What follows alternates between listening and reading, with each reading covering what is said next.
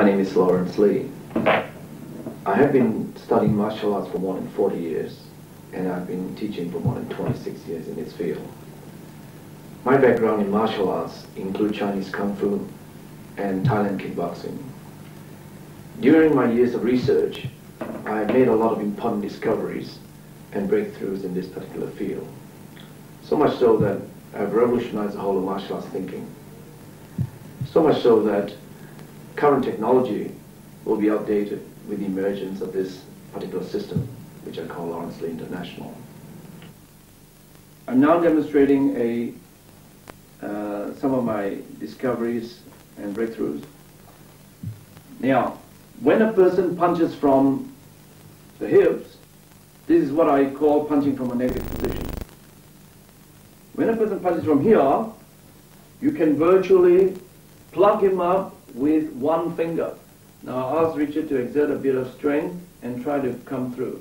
He's not moving because you can see there's a considerable strain on his face. There's a lot of tension in here. What happened is the fulcrum is over here. Very briefly, there's no leverage on his part. I've got a long lever arm. Result, I've got leverage advantage over him. He can't take off. However, it doesn't mean that a punch like this, meaning a karate punch or a taekwondo punch or some kung fu punches, it doesn't mean that it's not good. It is good.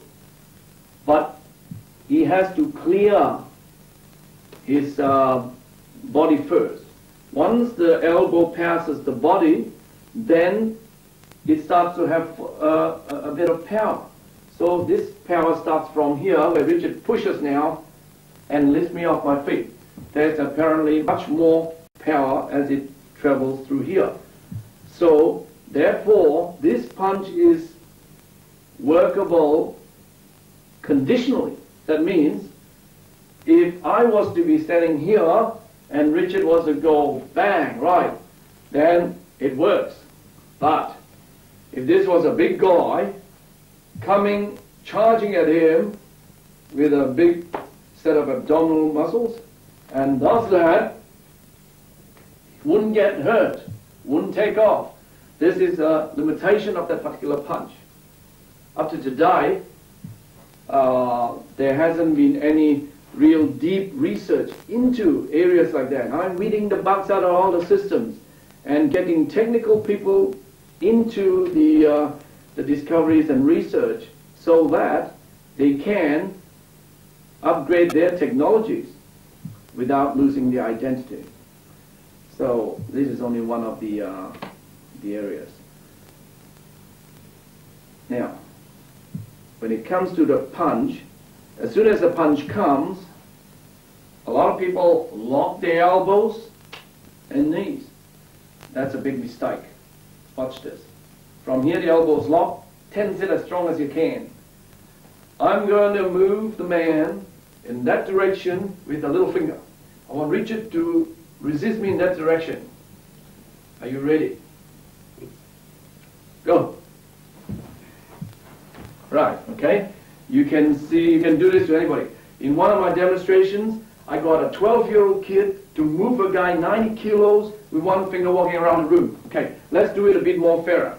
Clap your hand like that, straighten, lock elbow. Watch again, same story, little finger against two arms. Quick time, ready to go?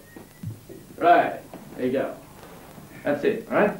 Now, what it means is this. Once a person can be blocked with one finger so easily, meaning like this, hold strong.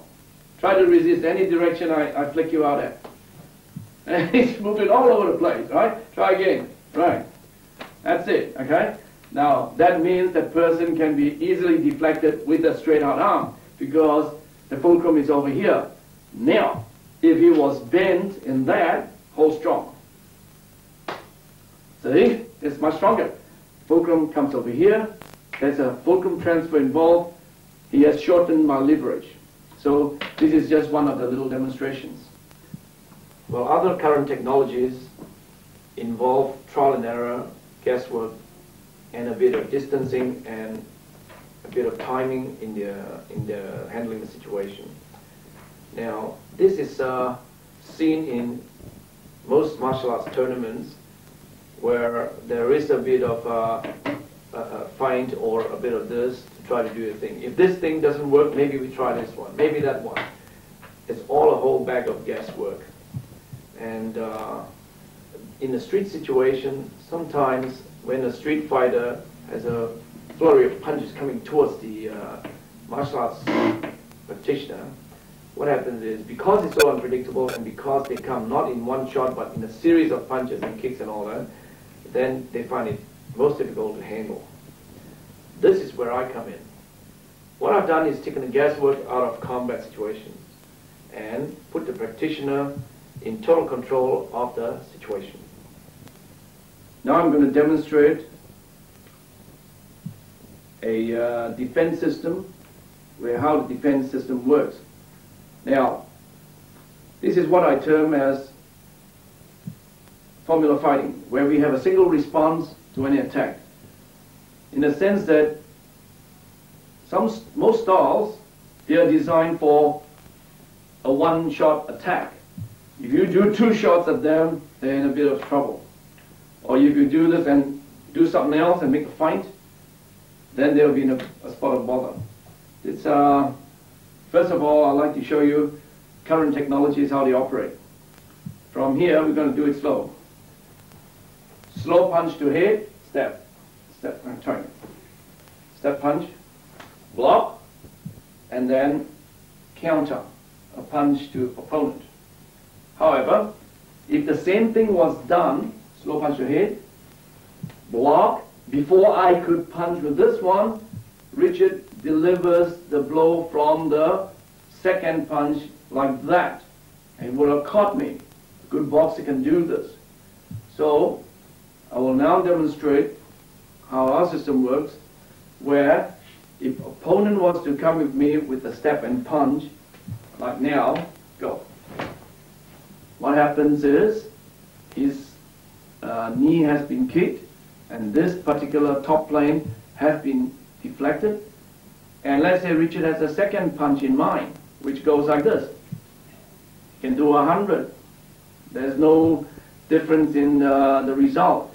The result remains that his knee has been kicked and he's out of action. So, even this guy has got sledgehammer knuckles, he'll be hopping around with one leg, and that's it, you know. So, we just take out the other leg and then job done. So, this is it. Well, in the designing of my system, this system is not just another combined eclectic system, like a lot of modern styles. But this is built from the ground up and from first principles. Now, I designed this with the following in mind. Number one, I designed this system for the underdogs, in a sense where people who may be lighter, shorter, older, more nervous, can still successfully use this system.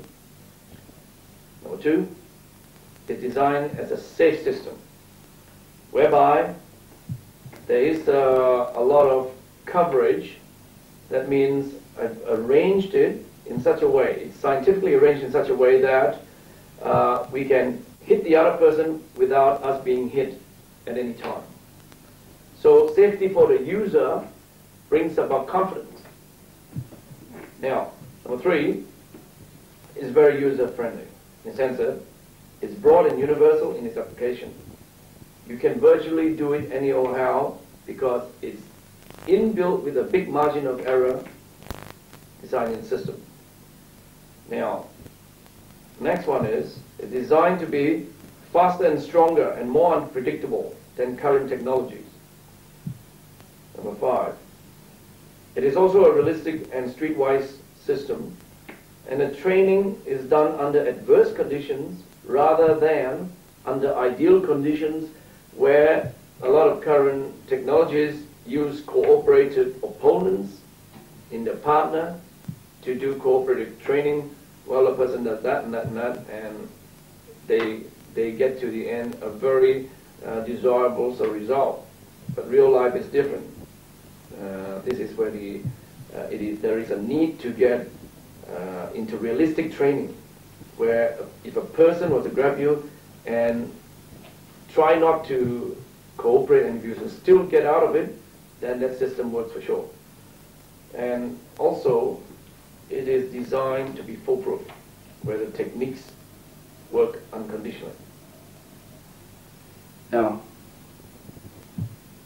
I'm going to show an attack system, how I'm going to come in from the outside of this position. Rather than do this, what boxers do, that means duck and weave around and then shoot. We are dealing with a live weapon here.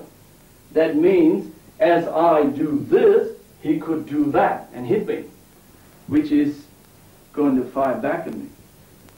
If I come in first with this, even if the opponent was to punch back, it will end up with black.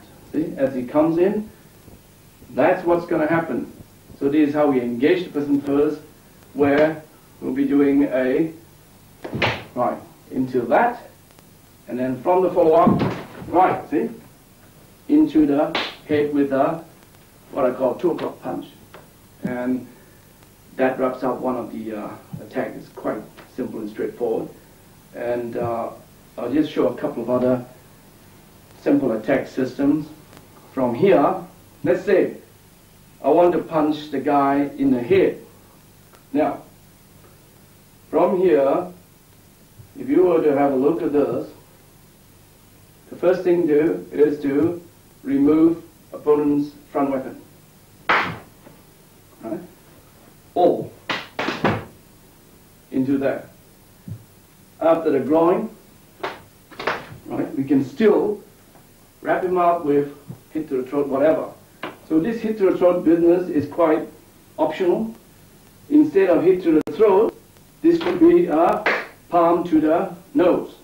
So I'll turn Richard around to just show you, even if this thing is blocked by the opponent, we still have a counter-counter program. For example, from here, if I'm coming down up to here and I want to come around and punch here. Okay, Richard to block here now. Okay, ready? Block. See, when this is blocked, right, we could still counter this with a block punch into that, right? So this is where the program. It's sort of a program that counters the person who is countering you. Another simple counter program is this. From here, if I open up Richard here and I go block here, so Richard intercepts with a quick block, say. Okay, let's try that. As soon as I come in, that's it. You go. Okay. All right, go. See, even if this was blocked like that, see. So what happens is when this is blocked, it can be countered with a block punch. So from here, always we jam the guy and hit him. Keep on going until the person is down. So this is always a block and jam, so that we arrange it in such a way that we can hit him without the person hitting back. And also another important point is, when the person is close in, like, for example, once it's that close up to this position, what happens is, this leg position here, being very close back to back against person's leg, can still use this for another kick in another direction. From here, as you kick him in the knee, one kick in here, watch, right? Sweep. In training, on the chest, in real life, on the throat, or on the nose. So this is just one of the different type of technology that's being used. Well, that was just a